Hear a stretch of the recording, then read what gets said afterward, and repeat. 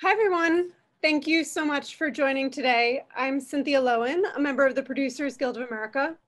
The Producers Guild is a nonprofit trade organization with offices in Los Angeles and New York.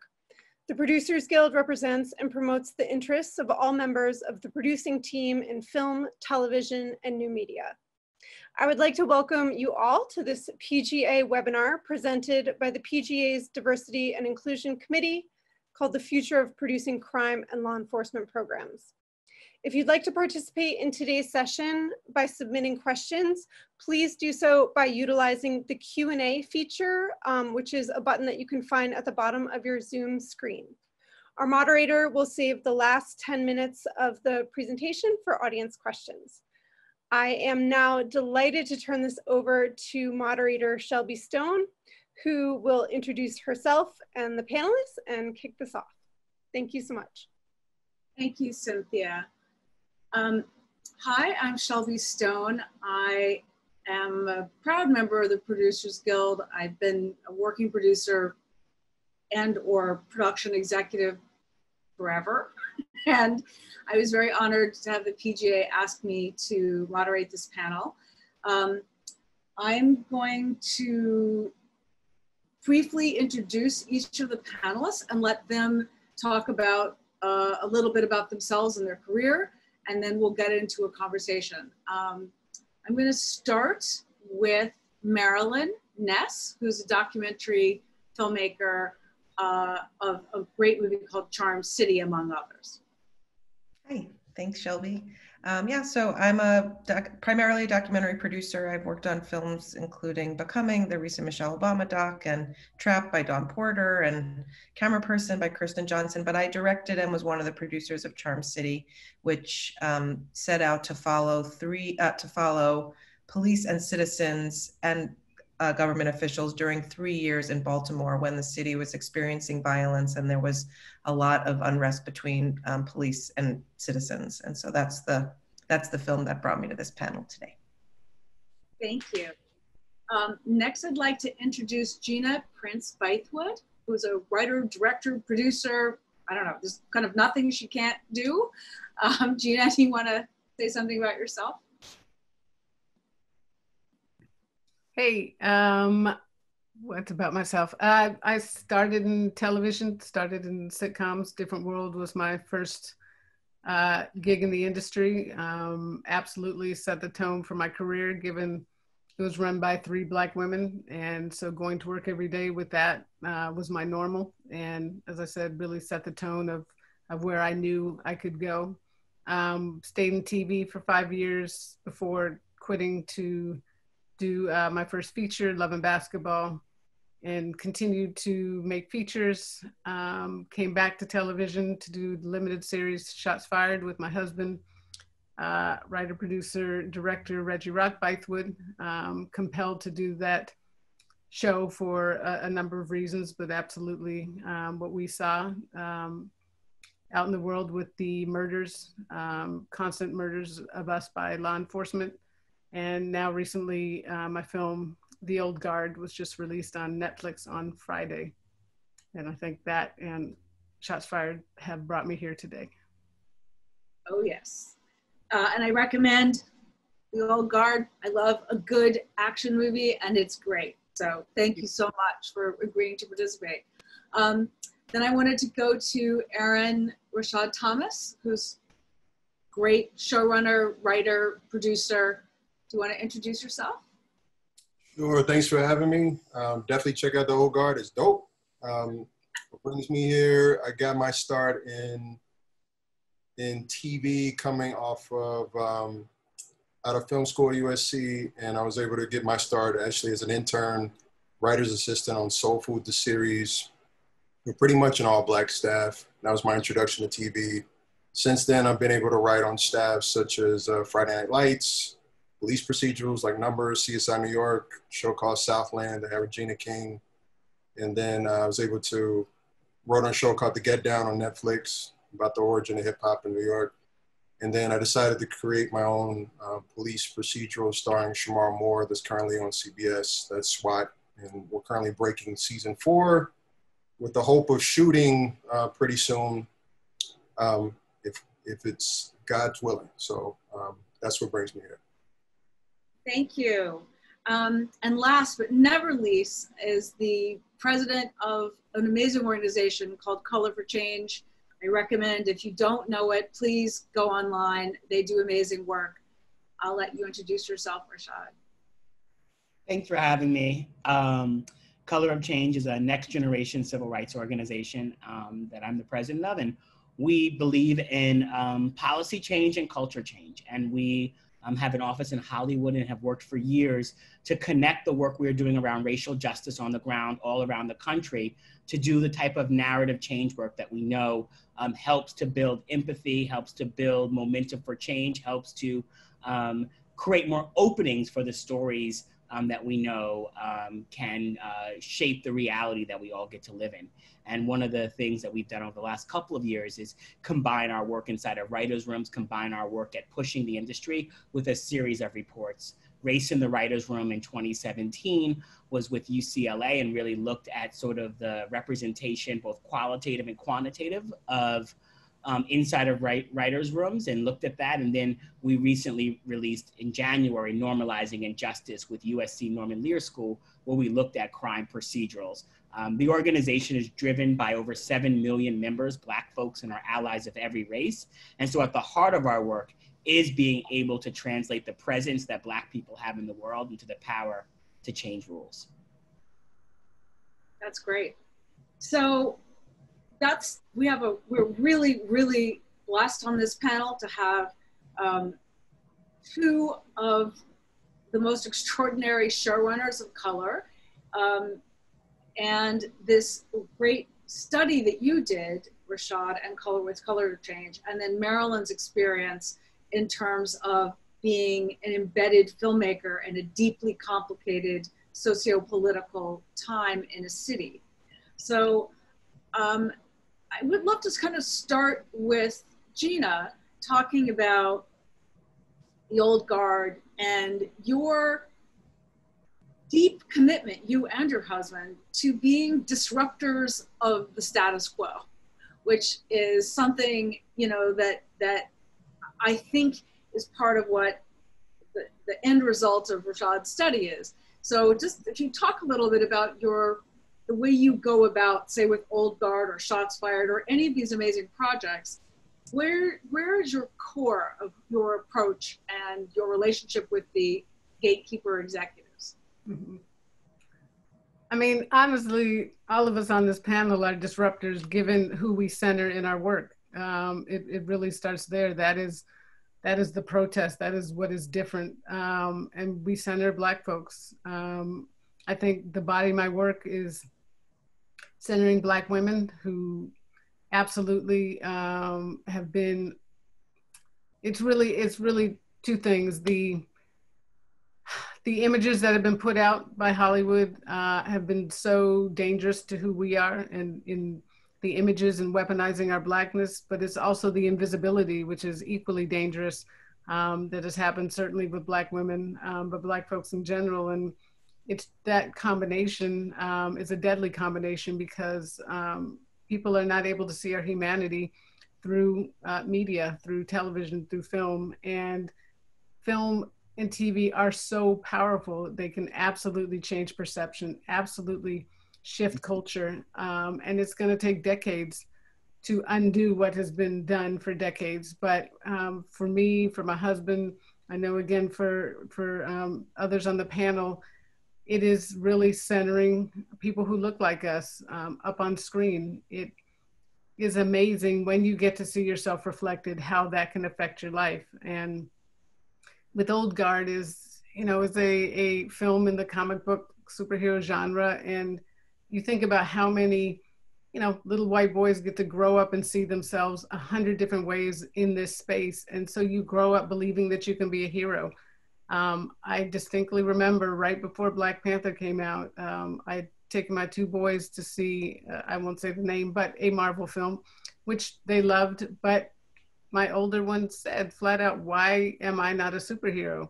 And for me, I'm a filmmaker, I'm an artist. I was like, damn, why am I not giving that to my child? So it was really at that point to start making definitive steps to move into the genre that is so popular and so big, and again, movies that I love, but I want to see myself reflected. I want my boys to be able to see themselves reflected. And the organic diversity that Old Guard has is something I'm very proud of. It was embedded in the graphic novel that it's based on, which I love, but it went further in that those who I cast, it's not just, you know, if you have a project, just, oh, let me just make this character Black. You have to go further than that and let them be truthful and authentic to the culture. And I mean, I think a perfect example, again, I don't want to blow anybody out. I won't give the name of the movie, but there's a very popular movie where there was one Black character, a lead, but she had no Black friends. She wasn't dating anybody Black. We didn't meet her family. It was like, so what was the point? As opposed to, you know, Nile in the Old Guard, I was so specific about her character and her backstory. I was specific about her hair and why she has cornrows. I mean, there was so much thought about who she is, and that's what really has to happen is allow your characters of color to be true to their culture, and allow us to tell our stories authentically and truthfully. Yeah, I have to say, it was such a joy to watch the Charlize Theron character and Niall, like their interaction, and just that very complicated intra-female multi-generational interaction in the midst of a movie that you never see that in, right? Mm-hmm. You see those in dramas, you never see those in your superhero kind of movies. It was a joy. And just out of curiosity, because it felt like I don't know, was Netflix as supportive as were there any struggles there in doing what you wanted to do? No. Right. And, you know, it's interesting. This film was originally supposed to be at a studio, but the studio, there was some trepidation, I'll use the word, two females at the head of us, where Netflix was actively looking for a film with two females at the head of it. And that's the difference. You go where you're wanted, and they stepped up with money and stepped up with support, and absolutely zero pushback, and really embraced the vision of making this, you know, look like the world that I want to see. That's great. That makes me I'm sorry that the other studio didn't have the vision, but you know, this is where we're moving. Like, this is what is just and right and equally entertaining as the same old, same old. Yeah. So that makes me very happy to hear that they were down from the count. So I would love to talk a little bit to Marilyn about your experience on Charm City. I mean, you've made so many documentaries about really thorny issues. From women's issues to, you know, Charm City, which is trying to understand these complexities. So I'd love it if you talk a bit about your process, what you discovered on that movie. Yeah, so we waded in, it was late 2014. We were seeing all of these high profile murders in police custody, but in social media clips on loop. And we wondered, if you went day in, day out, and what documentary filmmakers can do really well is go into a place and stay there for a really long period of time and just film the day in and day out, which I think people weren't seeing in neighborhoods where people were being excessively policed, and with police officers who had a long history of abuse, which was the Baltimore Police Department. And so we managed to get the Baltimore Police Department to say yes to us. I actually have no doubt it was because I was white that they said yes to me. And so what can you do when you have that privilege of being able to enter that space? And so we were really thoughtful about representation. We knew we wanted a film on the community side to people who felt and are excessively policed, and then with police officers, and not have them have to interact, though they did, but we were going to be in two separate worlds and then figure out how to sew that together in the city. And so on the community side, we wound up filming with two really just remarkable community heroes. There's no better way to say it. An older guy named Mr. C, who runs a community center in a completely disinvested part of East Baltimore. And then his young protege, Alex Long, who in the course of the film becomes a violence interrupter. They use Safe Streets in Baltimore. And we were really intentional about not showing the things the news always goes in and films for 30 seconds or 2 minutes and leaving. We went and found people who were trying to do better in their own neighborhoods and lift everybody up. And they did all kinds of community groups and programs.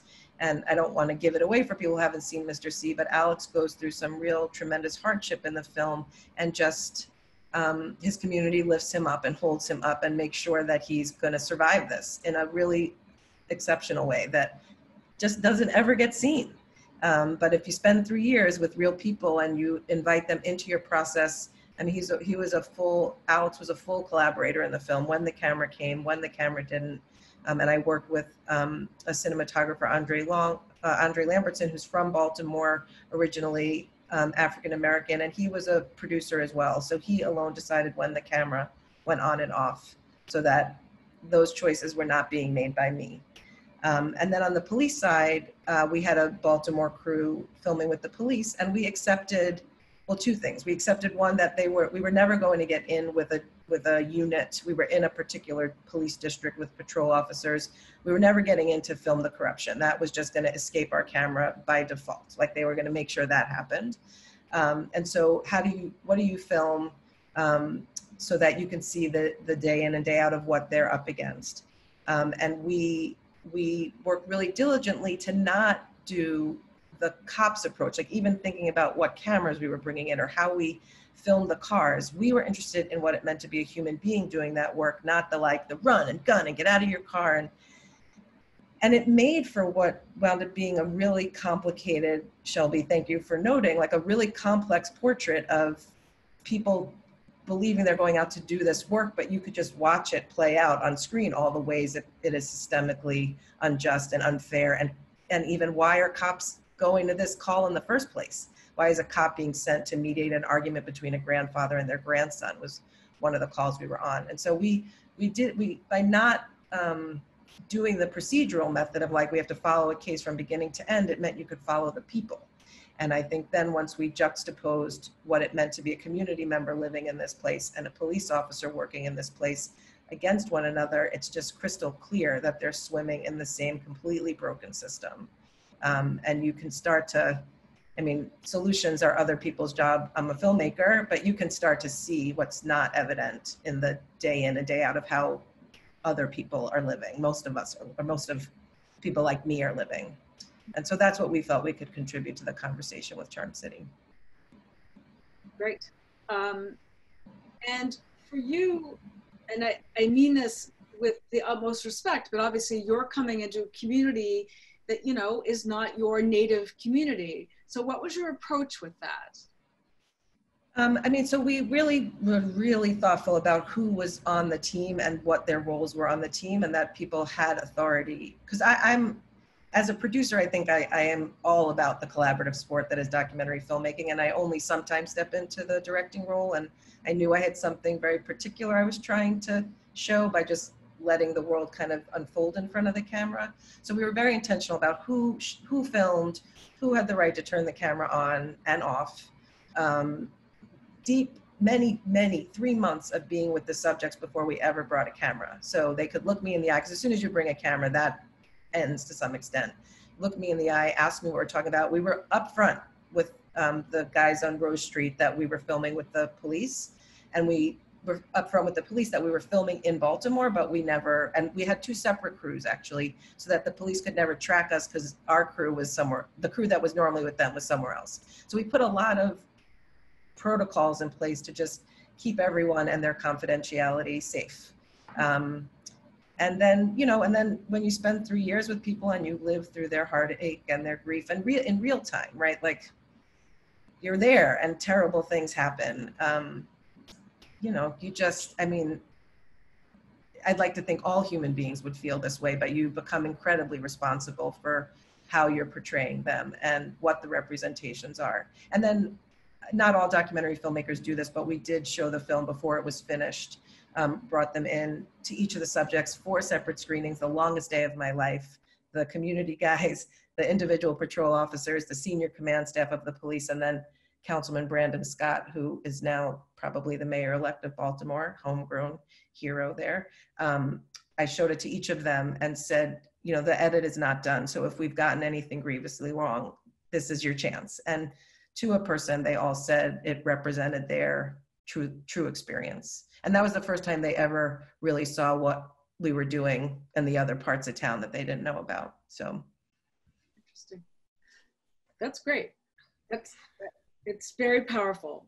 Your movie's very powerful. All right, I wanted to dovetail over to Rashad. I'm going to save Erin for last, because I think, Rashad, if you want to talk a little bit more about your findings about, it sort of touched on what Gina talked about, which is if we're not seen, if our human experience isn't part of the entertainment experience, then it's very easy to make people of color and anyone other into monsters. And since people don't really read, they don't seem to know history, the portrayals of women and people of color and LGBTQ plus comes off of what people watch and what popular entertainment is. And that seemed, you really got at the heart of something with this study. So I'd love it if you talked a little bit more about that. You're on mute.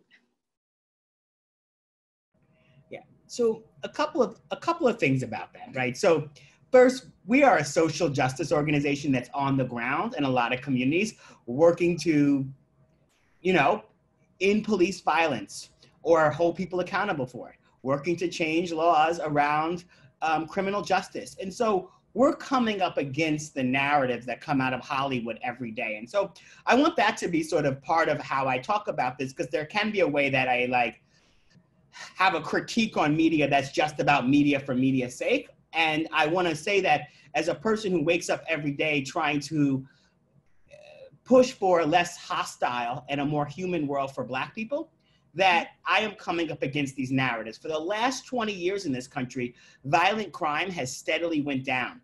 But according to Pew Research, Americans believe that violent crime is going up. So we have a gap between perception and reality that is literally creating an incentive structure that's killing us, where people are making demands for a certain type of policing over other type of investments. They're making demands for a certain type of safety that doesn't impact them. One of the things in the report that we highlighted was just how few Black women get shown as victims in these shows. And how that impacts us is that we are working every day to change laws around criminal justice. And we end up in communities where only certain people get highlighted as victim rights advocates. And it's white women that get highlighted as victim rights advocates. And we know from study after study that Black women want something very different oftentimes than white women when they're victims of crime. First and foremost, they want to make sure the person doesn't do it again. But oftentimes they're much more likely to want things like restorative justice, to want investments in their communities around poverty, around mental health, around other things. Oftentimes, anyone who's a victim of crime is much more likely to know the person who victimized them than not. And oftentimes way more likely than sometimes the TV shows will tell us.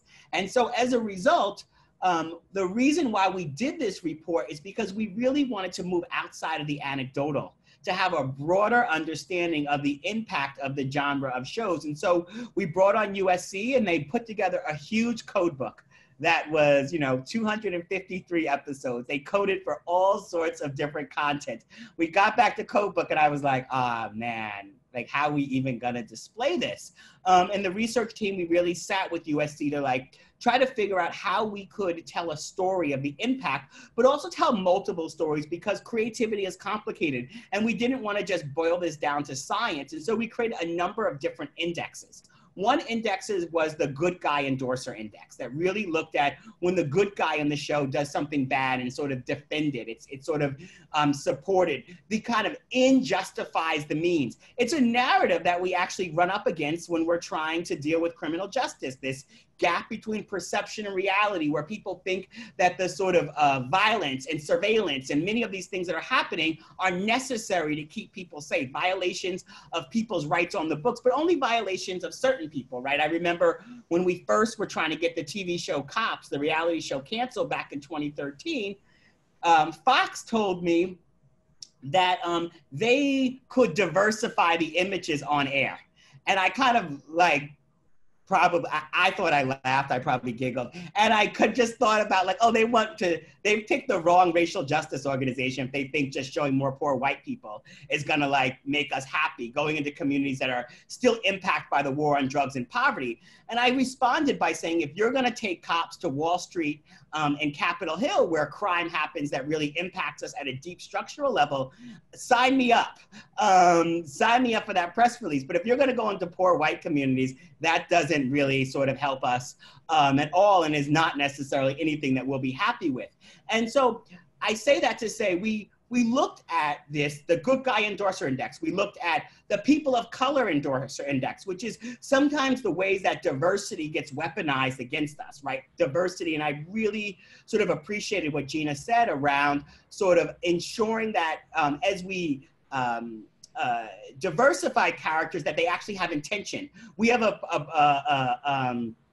a project called Tell Black Stories, which is very much about being kind of clear about the unique nature of Black stories, because these shows have way more Black judges than ever exists in the world. And if you ever looked at a crime TV show, they have way more Black judges. And I'm not trying to take jobs away from those brothers and sisters, but what would it really be like if there were that many Black judges, Black women judges, 65 and older? What would it say about education and justice system? But what ends up happening, and one thing we really looked at with diversity, is that overwhelmingly the writers' rooms are white. 81% of the writers are white. So we have white writers sending justice through the mouths of sort of symbolic sort of Black characters that have no backstory, no intention. And the public then is like believing that justice is actually happening on camera because they are seeing sort of a Black person not speaking out, not pushing back, not saying anything about the justice system. When we know by and large, even when we see like the image of a set of Black women judges, all Black women judges getting elected in Houston, those Black women judges actually do things that are different when they get on the courts. They ask for different things. They're more likely to give people opportunities for alternatives to incarceration. But what ends up happening is that the intention behind the story is already there, and then they just paint diversity over it, which actually hurts us more, because it actually in the people's mental model, it gives them the thinking that justice is okay. And so we did that. And then the final thing we did was a racial integrity index. And so different shows perform different ways because some shows are about different things. But the racial integrity index was really looking back at what does the on-air sort of diversity look like in sort of relationship to the behind-the-camera diversity. And because the crime TV genre has actually done a really good job of diversifying on air, but many of the shows create this magical world where racial diversity exists at scale, but racism doesn't. And that racism is not sort of happening. And that, once again, operates against us. And so the thing I'll just say is that we have this framework at Color of Change of not mistaking presence for power. And I think like this, I want to really make sure that I'm offering Color of Change up as a resource, whether it is the mobilization of our 7 million members, whether it is what we know from working on the ground that can be inside of writers' rooms, whether it is just helping to amplify and support content that's coming out. But the thing about not mistaking presence for power is oftentimes we can think that diversity, visibility, shout outs from the stage means that we've changed the rules. And that when we sort of mistake presence for power, we sometimes think we've done something that we haven't done. So we will sometimes think because we've gotten to diversity that America loves Black people as much as America loves Black culture. And America can love, monetize, deal with Black culture and hate Black people at the same time and do all sorts of things to hold Black people back. And those two things don't actually have to be in conflict. And so this report for us wasn't the end of a story, but the ability, but sort of us being able to take stock in what actually was on air so that we can then be inside of a conversation to both support creatives that want to be with us, to help push for more diversity in writers' rooms, to help hopefully open up space so that even as we're thinking about the crime genre, that an industry that can put people on other planets and an industry that can put people inside the planet can also dream of a world where we don't have police, or could give us content that can give us over the hill imaginations. Because I really appreciated what Gina said, and what I always think of is that it's really amazing for an industry like Hollywood, who sort of pats itself on the back a lot during award seasons. And I really want to sort of invite the producers on here to think about us as people that can push on the gatekeepers in ways that maybe others can't, or in different ways. But an industry that, like Hollywood, America had a Black president before America had a sort of big budget Black superhero. And that has to actually be something that we settle with in terms of what they give us to dream, what they give us in terms of images, that our democracy, which is so deeply flawed, our voting system, which is so deeply flawed, delivered a Black president before we got Wakanda. I totally hear you. I think it is really important for the membership to understand that it's, I mean, taking what everyone said so far, it's about how we're represented, not the fact that you have, you know, I love that joke about the Black judges, because yes, or the Black sergeant who's grumpy in an office who yells at everybody. That's the other favorite. But we're really, really lucky to have, and understand, just for the audience, the number of Black producer showrunners in television is very small. I mean, everyone knows about Shonda, obviously, and Ava, but, you know, we're lucky to have Aaron Rashad Thomas with us, who is the creator of S.W.A.T. And, you know, I'd love for you to talk a bit, Aaron, about your journey with S.W.A.T. I know that you are very familiar with the Color of Change folks. They've come to your set. And in your instance, presence is power. And I'd love for you to talk about how you navigate that and the creation of this show. Yeah, well, again, thanks for having us, Shelby. And I think this is obviously, it's a vital conversation to be had, and it's one that I'm happy that we are having.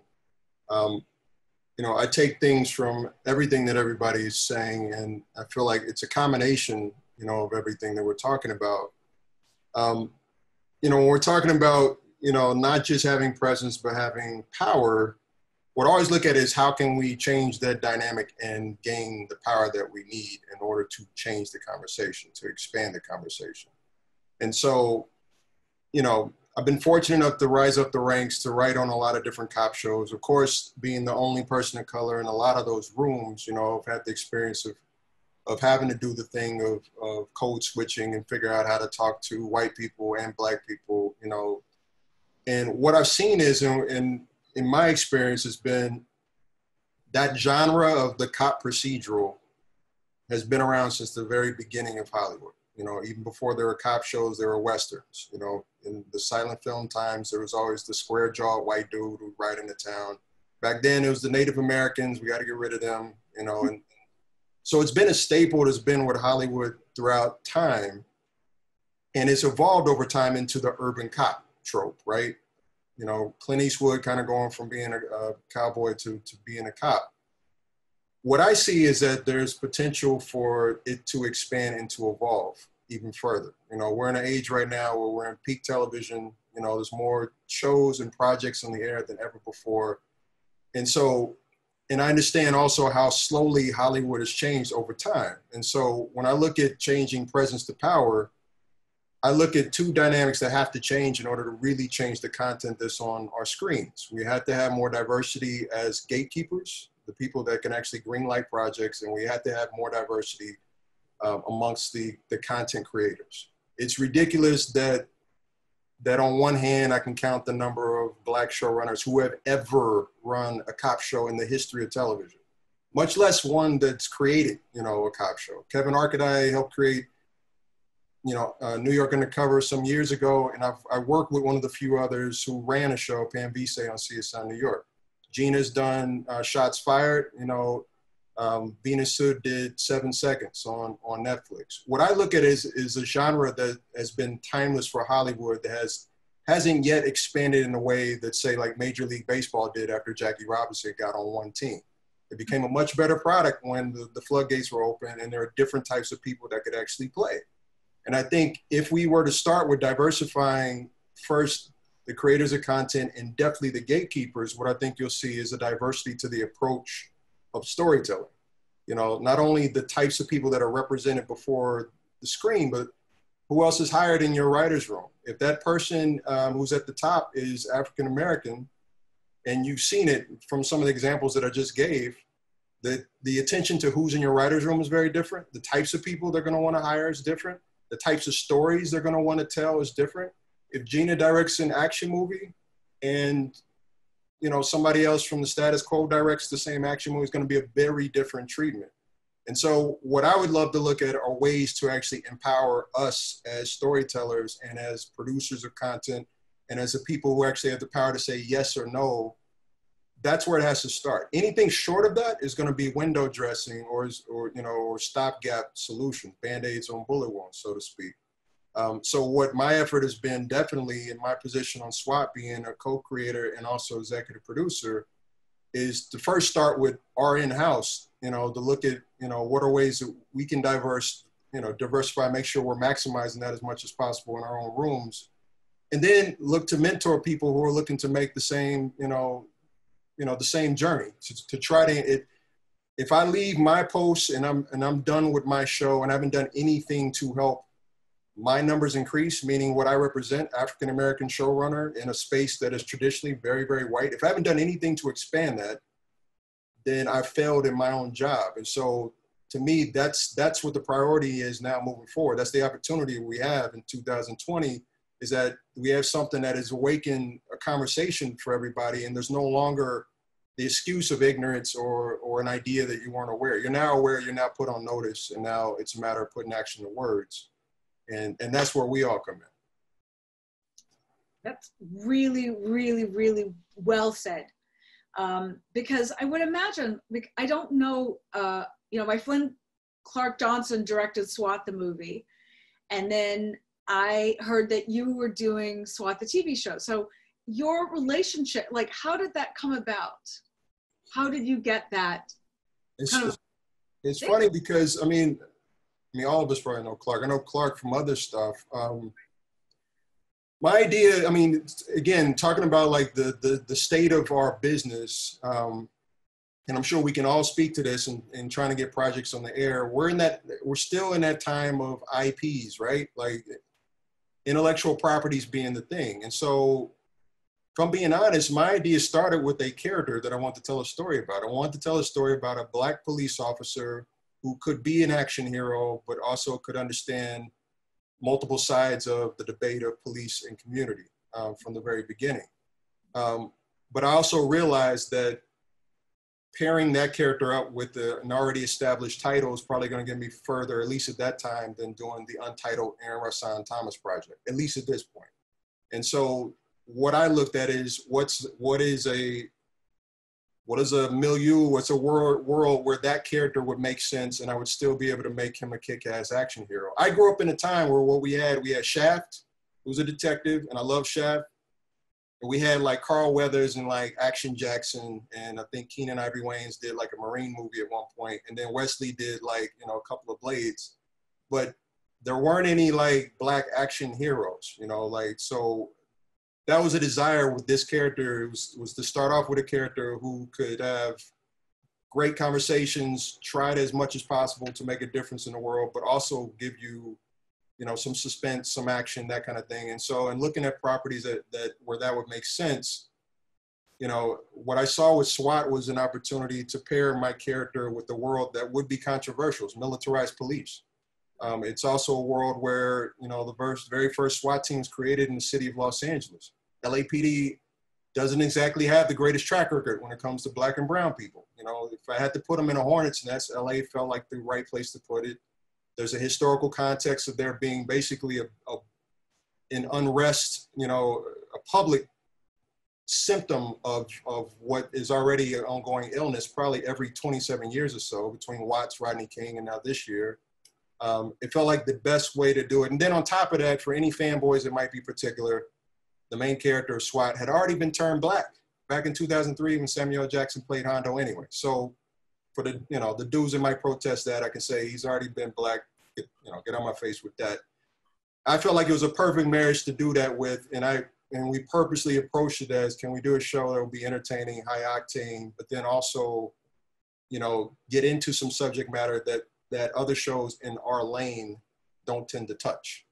And it's a particular balance, but that was always the goal. And what we found ourselves in, that's where we exist right now, is that we're still kind of like the only show in that lane that kind of even tries to explore some of the topics we explore, from immigration to you know, police officers, when we're talking about LG, you know, we're talking about any kind of sexuality, any kind of gender differences, any kind of like racial differences with the LAPD. These are all things that we try to explore every single episode. The isms, so to speak, classism, racism, sexism, that's kind of where we live. And so when we look at this now is an opportunity to kind of springboard off of 2020, further explore those types of elements and try to improve on them as well. Because what we have is an audience on CBS, which is where we air, that is made up of people that may not interact with Black people very often.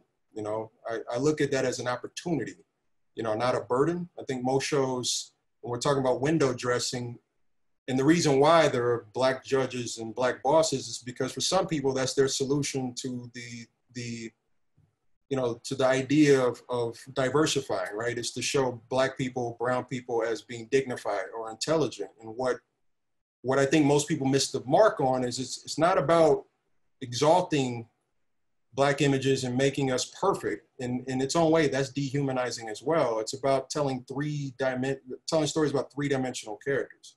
You know, why do we do the things that we do? Why do we feel the way we feel? When we feel pain, why are we feeling it? If we feel happiness, why are we feeling it? It's the why. That's the toughness, because that requires you actually to know and interact with people of color. And that means having people of color in your creative circle. And so for us, that's always the goal, is to try to maximize that as much as possible. And then me individually, I'm looking to try to maximize that even outside of the one, you know, singular show.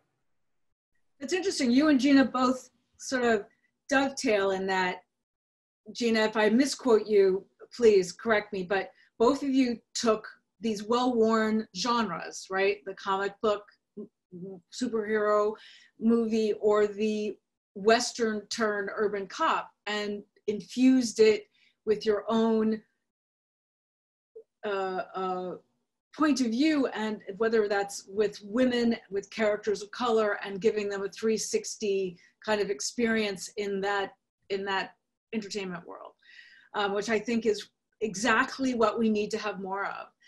Gina, I wanted to ask you a question, because I liked what Aaron said, and I think I know some of your mentees, but you and your husband have done a lot of work in terms of bringing people up in the business. I'd love it if you talk a little bit about that.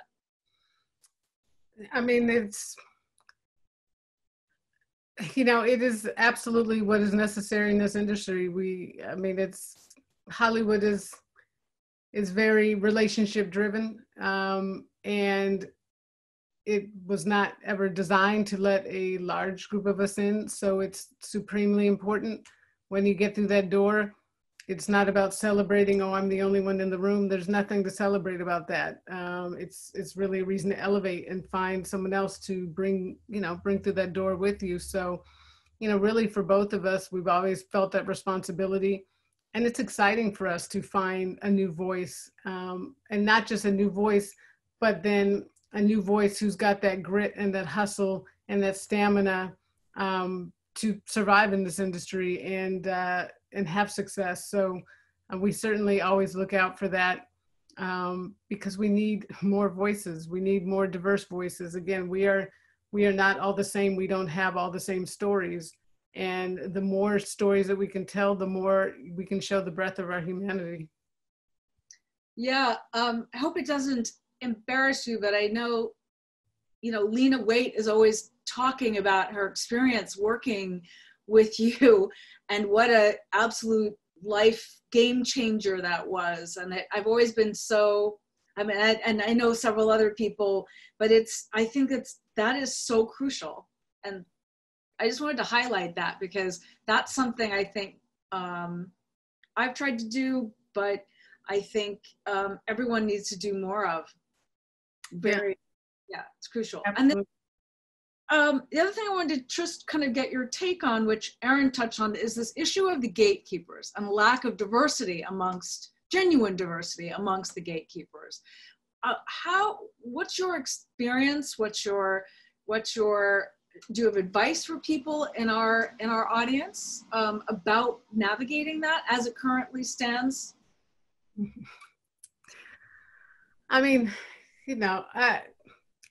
Reggie and I, we've had some horrifying experiences with gatekeepers. I mean, stories that you would not believe, the things that people will say to your face because it does not cross their mind how offensive it is.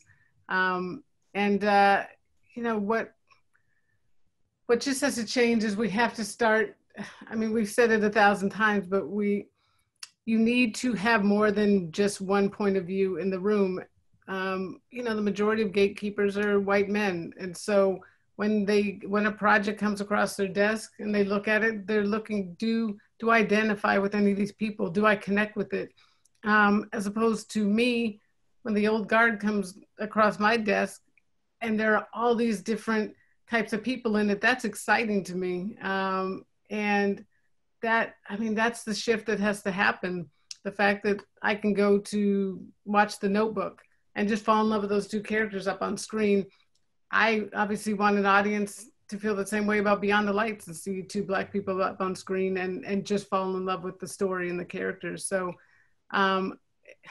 we need more people in those ranks to greenlight, to change what is being put out into the world and the sameness. And if you're not willing to bring, I can't even say that, you have to bring other people into the mix and into your production companies and into the studio ranks, into those suites, because there are so many times that Reg and I'll talk about going to a meeting and we walk all the way through to the head suite for the meeting, and we will not pass one person of color in the entire time. That's unconscionable. Look at your business. Look around. If you have no people of color, you are doing it really, really wrong. Yeah, I was talking to somebody the other day and I said, once you get past the guard gate and maybe reception, you clear those two spots, that's where it all ends. Thank you. That's absolutely dead on. Before we open for questions, I just wanted to make sure that all of you feel, is there anything that you wanted to say to the audience, or that, before we get into some of the questions that people have? Is there any, I want to make sure all of you feel like you said what you want to say. Rashad? Yeah, I guess the one thing I want to just say, I mean, the main reason why I'm here as a person who's not a producer or a writer, and is to really offer up Color of Change as a partner, and as both an organization that can be helpful in this space, and is working to also learn as we continue to engage, which is why we do the research. And so changehollywood.org is the sort of platform that we do a lot of this work. You can also find it on colorofchange.org, but changehollywood.org is where you can find the report and other reports we've done and information on what we're doing. And the thing I want to just say to you is part of what we've consistently tried to do is build infrastructure to be able to be to help move our aspirations and our vision of what type of content we all want to receive as people, and also the conversations we're having with creatives into actual reality. But in that process, we're doing a lot of ongoing learning, conversation, and thinking. And so just want to offer up changehollywood.org as a place that people can learn more about our work, but also, you know, my contact and contact of my team will be with PGA for, you know, to go forward. That's great. Yeah, I urge everyone to go to your website. You can get the report. It's really worth reading, really dead on. So I would love to, forgive me because I am not the most technical creature. And so Cynthia, did you want to, there we go. Sorry. Yes. Hi. Such an archetypical girl. I'm like, the machine. I've come out from behind my headshot. So yeah, we've had several questions have come in. The first one that Shelby, I thought I could put to the panel is from an anonymous attendee. How realistic is it to think police procedurals will be reimagined industry-wide if there are so few people of color, showrunners, and writers in the room? Can I take that one? Not realistic at all. That's not happening without people of color being in the room. That's an easy one. That's why that has to change. It's one of the reasons why right now, it is a good question though, but it's one of the reasons why things have to change. And that's why conversations, I mean, as Gina indicated, these conversations have been had since the beginning of time, right? We've had these a billion different times. It's just in 2020, the hope is that we can actually put some action to words because there's a spotlight right now. And if there's anything that Hollywood tends to respond to, they don't want to have conversations about race any longer than they are comfortable with, which is about 0.02 seconds, right? If this conversation continues and there continues to be a spotlight, which is one of the reasons why you do panels like this, then hopefully we can extend that conversation. I'm a big believer that COVID has slowed things down in a good way in this regard, where there hasn't been the next hot topic that's come along where we could just sweep, you know, policing community under the rug and move on to the next thing, whatever it is, Oscar hopefuls or whatever the hell we be talking about right now. Because of that, I feel like let's stay on topic for as long as possible. Let's talk about this. And in talking about that and holding people accountable for the words that they say, the press releases that we're seeing, the question is always, okay, and what are you doing? And I don't mean like just canceling shows. Like, what are you developing? Who are the people you're looking to hire? Who are you developing with? Who are the people you're looking to get into business with moving forward? If your roster looks exactly the same, you know, a year from now as it did now, if the list of shows you have looks the same with the same types of people creating them, then we didn't learn a thing. We're a cancer patient who's getting no treatment whatsoever. Like, you already know the symptoms. Let's actually treat this thing. And so to answer your question, it has to change. There have to be different types of people at the table. And right now there has to be leverage and pressure placed on all of us to make that happen. That was quite absolutely dead on. Totally nailed that one. Do you have another one, Cynthia? Yes. So this question is from Tanya Hughes. How do production studios analyze their spaces and reform them so that they are truly safe and inclusive?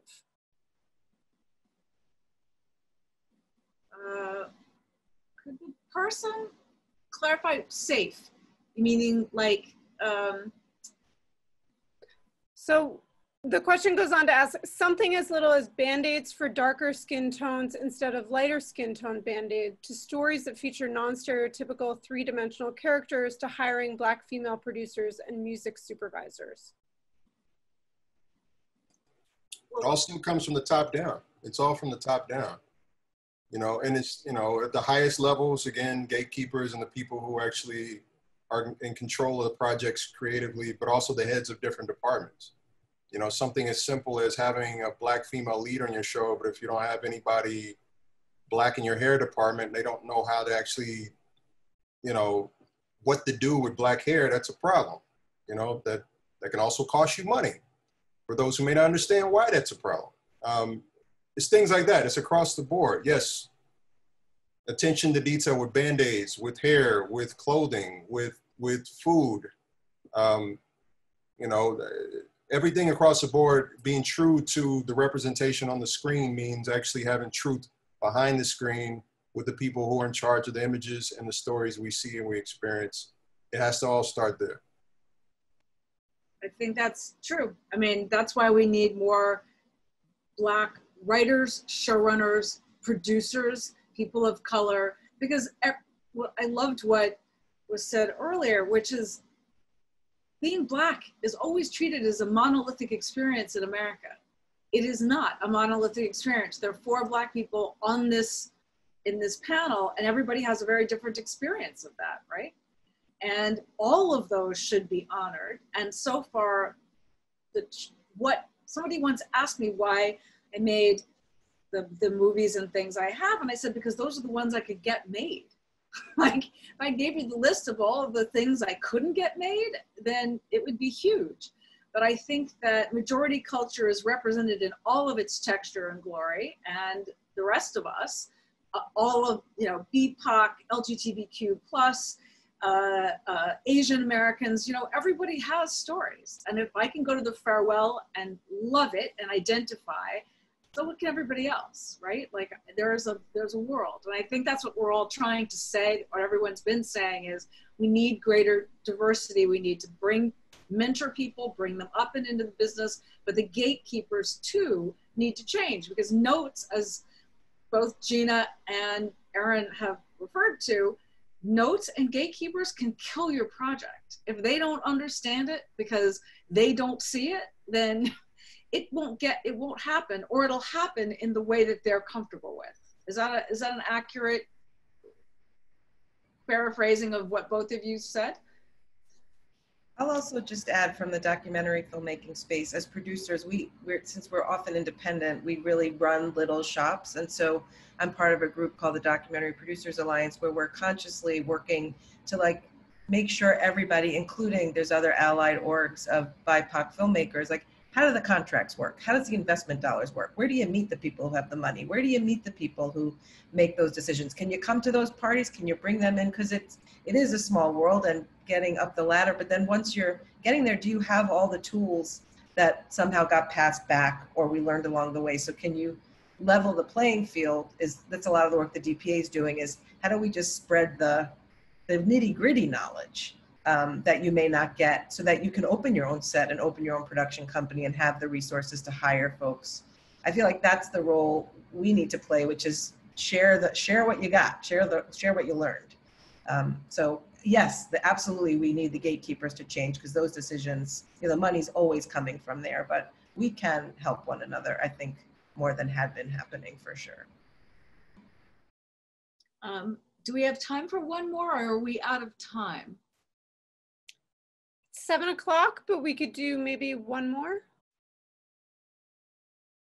If it's a quick one, sure. Okay, well, there's 2, and I would say that there's one question that's been a popular one, so I'll just put it out there, which is, what are the thoughts of approaching this genre through comedy?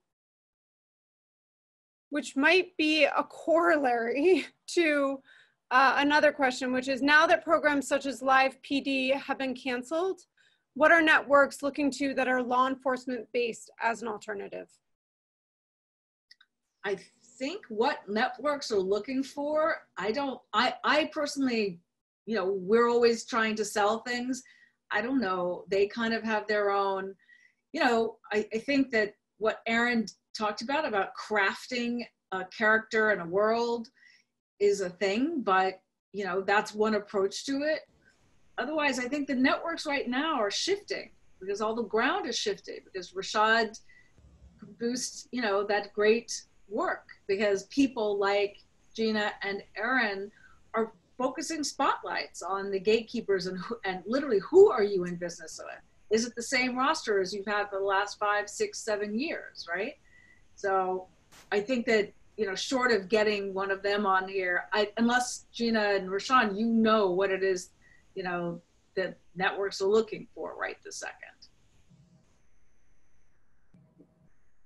My conversations are that they're looking to figure out how to not get in trouble. Right, but I mean. And maybe that's just the conversations that I end up in for obvious reasons. And so that's not always the conversation I want to be part of. I would love to be in the conversation where I have them talking to young Black folks about what they want to see and how they want to see themselves on air, and how, and you know, maybe us doing some focus groups around the country and then looking for the type of content, maybe, you know, connecting with the millions of multiracial people showing up to protest around the country and what type of content they want to see. The world is changing very quickly and changing under our feet, and I think the rules are changing. And I think continuing to name the problem the right way will also get us to the right solutions. And so it's not that Black people are less likely to be inside of writers' rooms, it's that writers' rooms have been less likely to hire Black people or have excluded Black people. On one hand, we end up trying to fix Black people with a lot of mentorship programs. On the other hand, we actually fix the structures that have excluded us. Black people are less likely to get documentaries greenlit, rather than, you know, those who greenlight are less likely to greenlight documentaries helmed by Black people. On one hand, we do a whole lot of pipeline programs, literacy programs, things like that. I'm not saying those are not good. I'm just saying the industry has had decades of those things that haven't always ended up with better numbers. And I'm even in the ongoing stories we hear. And so I just hope people continue to tell ourselves stories that don't put Black folks and Black communities in the position of being remedial, don't play into pejorative aspects of what we can accomplish, but really deal with all the systemic barriers that have held people back and open up the sort of avenues for real opportunity. Yeah, and Shelby, just to co-sign and kind of add to that, stop the narrative, stop thinking that putting Black people in your writer's room or you know, in your executive suites is politically correct. It makes your product better to have diverse voices in the room. Someone asked about comedy.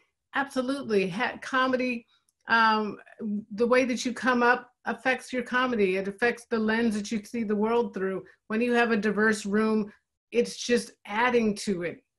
So stop thinking this is a PC thing to do and I need to do the right thing. It's the right thing because it makes your show better. It makes your executive suite better. It makes your production company better, to have differing voices in the room. I think that's a great note to go out on. That's exactly right. I think them not wanting to be in trouble and do remedial is the opposite of what Gina's talking about, which is really holistic, embrace new voices rather than, you know, shun them. Great. So, well, I wanted to thank everyone so much for coming tonight. And I wanted to thank Shelby, Marilyn, Gina, Rashad, and Aaron so much for this powerful conversation. We're really grateful for your time and your thoughtfulness. And I also wanted to thank the planning team who were also, many people were part of putting this together. So thank you so much to all the team who are behind this. And I also wanted to share with those of you who have feedback or comments, we wanted to welcome your feedback and comments. Please email diversity@producersguild.org if you'd like to share comments or feedback. And there are a few questions in the chat that I think we'll try and get answers to those of you who we can, who are looking for specific information.